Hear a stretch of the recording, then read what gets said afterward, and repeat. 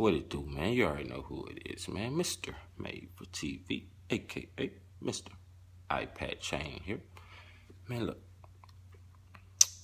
I'm about to explain something to y'all that I don't think no one has really ever explained it like this. Because I just figured it out myself.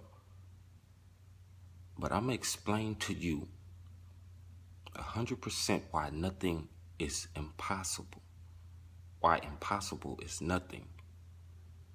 It's not the old saying to where everybody tell you the same thing. You can grow up, be whatever you want to be. That's cool, and it's true, but it doesn't explain anything. It doesn't explain enough.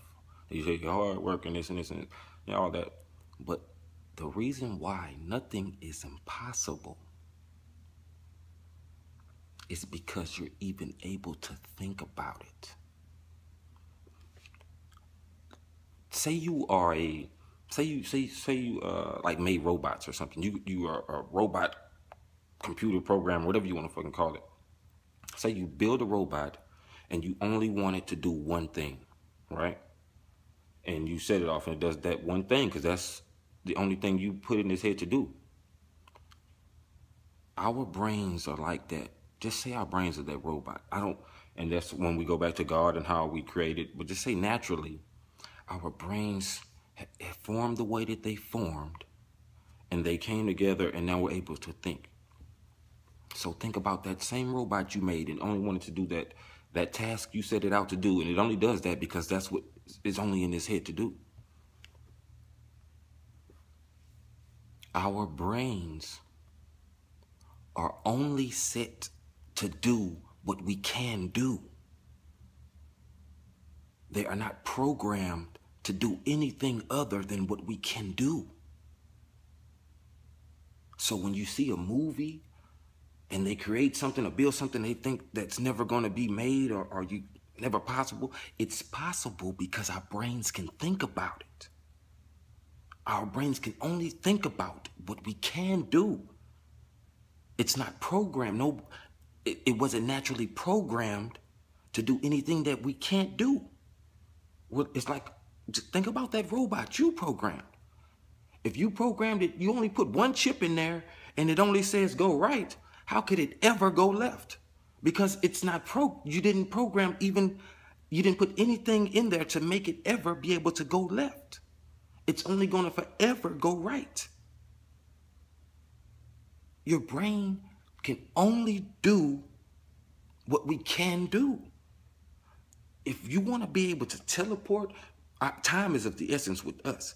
But as far as what our brain can do, being able to teleport yourself from me sitting here to somewhere else, we're going to do it because we can think about doing it. I started looking up this type of stuff, you know what I'm saying?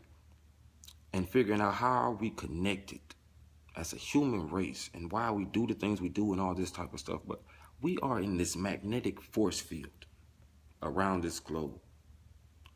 And all you've even experienced, you know that your body is electric by if you ever rubbed your feet on the carpet and somebody's touched you and you got that static shock, or from your car door handle you get shocked sometime. That's because you have electricity running through your body. I don't know how many hertz it is or watts or whatever they want to call it. But we are all connected in this field.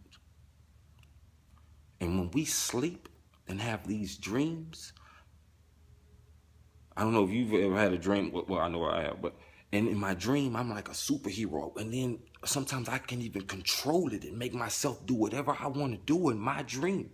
And then sometimes someone come out of left field and I'm like, what the fuck is that? You know what I'm saying? But what that is, that's why it's all so much crazy stuff happening in your dream.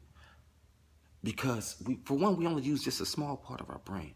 And when we sleep, they said we go in a state to where we're using parts of our brain that we don't use when we're awake. You know what I'm saying? But other than that, I started to figure out, I looked out on YouTube. I couldn't find nothing. I looked on Google. I couldn't find nothing about this. But this is what I'm connecting the dots.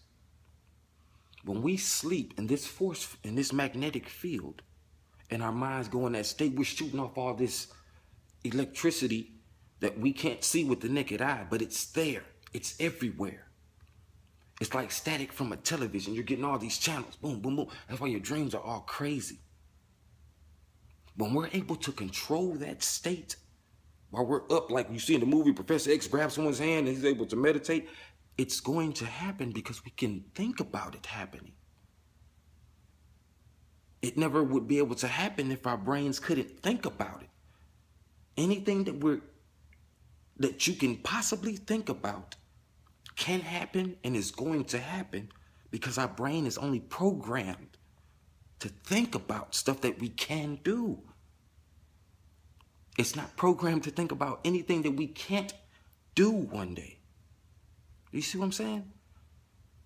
Maybe they have figured this out, but they have never broke it down like this. I can't find anything anywhere that has broken it down like this. But that's the reason why nothing is impossible, because our brains only allow us to think about the things that we can possibly do or can do. We are not programmed to think about anything else. We can only do this. This is what our brain is programmed to do. Think about, like I said, the robot you made. It can only go right because that's all you put in there was a right turn. Stuck a right turn. We left the left turn over there. We just stuck a right turn over there. It's only going to do what you programmed it to do. Our brains are just billions and trillions of times more advanced than any robot. I'm not going to say that any robot we can make, because if we can think about it, it can happen. And I said can again. I said we can. I just thought about it, you see, because I just thought about this. There is not a such thing as can't. That's why nothing is impossible, and impossible is nothing. Because we are not allowed to think about in our brains anything that we can't do. Mr. iPad Chain, I shall holla.